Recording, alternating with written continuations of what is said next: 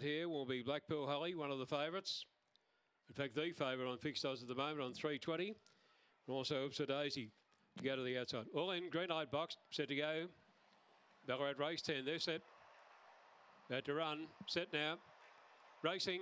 And slow to move out there, Tinker Casson going quickly after the start. Glover on the inside. There goes Once a King in a hurry now. Once a King is going to drive to the lead, settling down.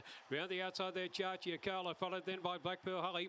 Near the inside then came Glover, followed further back by Titanium Wade. Bad Works. And back of the tail, Oops a Daisy. In the straight though, Once a King is clear. And Once a King is going to be too strong.